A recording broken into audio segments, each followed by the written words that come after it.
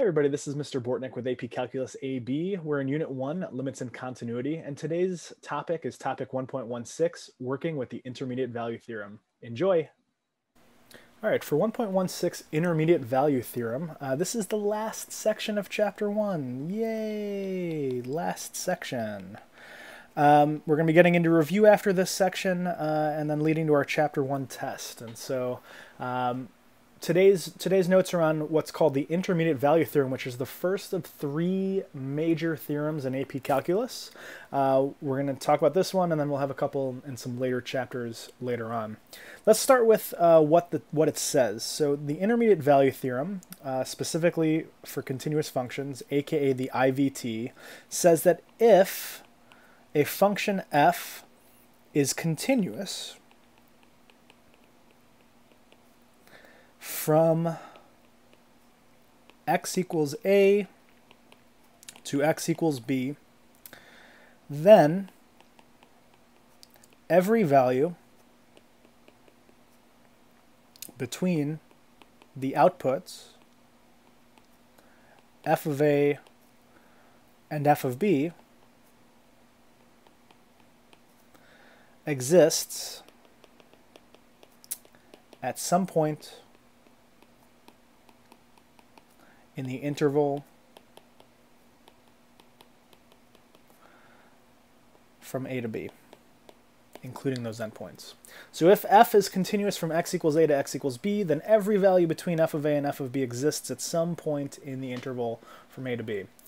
Graphically, let's talk about what this means. So I'm going to just draw sort of an arbitrary curve. We'll say starts here and maybe ends over here. And what we're going to do is we're going to label some points here. I want you to visually see what we're talking about in this particular theorem, the intermediate value theorem. So we'll start with our leftmost point. We're going to call this our a value. That's x equals a is where it starts. And our b value will be where it ends. Now, since we're calling this the function f of x, that means that the outputs for these functions would be, we plug in a, we plug in b, so the outputs would be whatever the y values are when we have f of a and the y value f of b. Whatever those y values are going to be the y values on the axis. Now, what is this saying? We're saying, okay, if f is continuous, so first off, this is a huge deal. The intermediate value theorem only works if we're talking about a continuous function, because if it's not continuous, if it's got any discontinuities, it could be doing all sorts of other things. But what's it saying? It's saying if it's continuous between x equals a and x equals b, then, our conclusion, every value between f of a and f of b exists at some point in the interval between x equals a and x equals b, right? This is giving us an interval, our interval notation, talking about x values for that. So what this is saying is, I can take any arbitrary y value. Let's say we've got this y value here. So let's say that this is some value c. So I'll say that this is an output of c.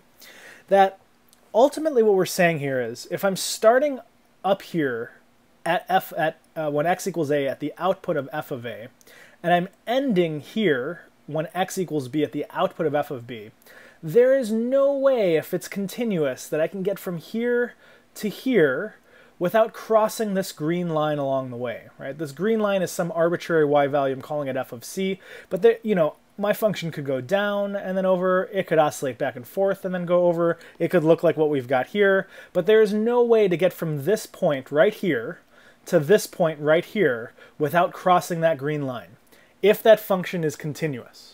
Right? If it's got like a step or a jump and it's discontinuous, sure, it could. But what we're saying is, we can set this green line really anywhere in between these two points, as long as it's between the outputs of f of a and f of b. Anywhere where this green line is, the function is going to have to cross that green line at least once. So it exists. Every value between f of a and f of b exists at some point in the interval from a to b. That is what our intermediate value theorem says. And it should seem pretty straightforward. Of course, if I'm going from here to here, I would have to hit that green line, right? There's no way I could get from here to here. But this is a mathematical, theorem, and really it's the basis of a lot of rules that we're going to be having coming up. So it's sort of a foundational rule in AP Calculus. All right, let's jump into some problems and what this might look like both on the AP exam and in some practice. Below is a table of values for a continuous function f of x. We've got x values, we've got f of x values. Key piece, they're telling us it's continuous. So we know, first off, because it's continuous, that the IVT, the intermediate value theorem, applies. We can use it because they told us it's continuous. If they did not tell us it's continuous, then we would not be able to use it. All right, so number one, on the interval from 0 to 9, x is between 0 and 9, what is the minimum number of zeros? The minimum number of zeros. Now, zeros, if we think back to Algebra 1, Algebra 2, are places where the y is equal to 0, or where f of x is going to be equal to 0. So if we're going from 0 to 9, and we're looking at the y values here, where do we have to go? Where does it have to be 0? Well, if I go from x equals 0 to 3, we see it starts with an output of 1, it goes to -5. There is no way for me to get from 1 to -5 without hitting 0 along the way. There has to be a 0 between those somewhere on that function. Similarly, between -5 and 3, there has to be at least one 0 on there to get from -5 to 3. From 3 to 7, I don't have to pass 0 along the way. That's not gonna count. I don't have to. But to get from 7 back down to -1, I'm gonna have to hit 0 along the way as well. So I would say that the minimum number of zeros in this one are 3 of them. So 3 zeros. That would be minimum for this function. Now, a key thing to understand looking at this table, we do know that it's continuous, but we don't know what's happening between 0 and 3, or between 3 and 4, and between 4 and 8, and 8 and 9.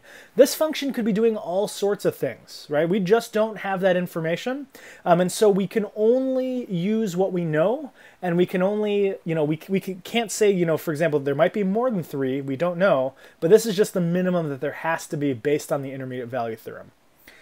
Number 2. On the interval from 4 to 9. So we're only looking at this part of our table because they're only saying between x equals 4 and x equals 9. So these 3 over here. What is the fewest possible of times f of x has to equal 1? So let's erase what we've got here. What's the fewest possible times that, that f of x has to equal 1? So if I'm going from 3 to 7, does it have to hit 1? No, it doesn't. But to get from 7 to -1, I have to hit 1 along the way because 1 is between these two numbers, which means that it's guaranteed by the IVT to hit 1 at least one time. And so that is the fewest possible times it could be. We could, in this case, the reason why it's saying fewest is, between 3 and 7, it could be at 3, it could drop down to 1 and then come back up to 7, but there's nothing here that says it has to do that. And so the IVT only guarantees if the output is between the two given outputs. That's why it has to be between 7 and -1, because 1 is between 7 and -1 for that. Number 3, on the interval from 0 to 4, so we're only looking at the first couple of values in this table, must there be a value of x for which f of x is equal to 2? So in this case, must there be, we're essentially being asked to verify and to talk about the IVT here. Does there have to be one? Well, from 1 to -5, no. Right? From 1 to -5, it could just go straight down to -5 and not hit 2 along the way. But if I'm going from -5 to 3, I have to hit 2. Right? There's no way I can get from -5 to 3 without hitting 2 along the way. So what does my explanation look like? We're going to say, well, yes, it does. Right? Must there be a value? Yes, there does. And I'm going to say, since the function is continuous, so since the function is continuous, the IVT, the intermediate value theorem, applies. So yes, since the function is continuous, the IVT applies. So again, remember, if we're going to be able to use the intermediate value theorem, we have to say that it's continuous. And we can say that specifically on the interval where x is between, looks like 3 and 4, there must be an output such that f of x is equal to 2. So since the function is continuous, the IVT applies. On the interval from 3 to 4, there must be an output where f of x is equal to 2. All right, number 4, last one. On the interval from 4 to 8, could there be a value of f of x? Well, the IVT guarantees that there either is or isn't. Now, if we look from 4 to 8, we're looking at these particular values here. Could there be a value where f of x is equal to -2? Sure. There absolutely could, because we don't know what's happening at 5 or 6 or 7 when these x values. We don't know what's happening at all the decimals in between those. So totally it could be, but it's not guaranteed by the intermediate value theorem. And so here's what my response for this would be. We would say, yes, it is possible. But I'm going to say, but it is not guaranteed by the intermediate value theorem, by the IVT. So because we don't know what's happening in those values, it's totally possible. But if this were to change the text and say, must there be a value of x where f of x is equal to -2? No, there doesn't have to be, because the intermediate value theorem doesn't guarantee it. And more reasonably, if we're going from 3 to 7, if we were just going 3, 4, 5, 6, 7 along the way, I don't have to hit -2, right? There's no reason, unless they tell me otherwise, that I would have to, but it totally could be. All right, that is it for number 4. We've got practice problems for you to try. Again, this is our last section of chapter 1. Try out the practice problems, check out the test prep problems at the end, and as always, please bring questions that you've got to class and to office hours.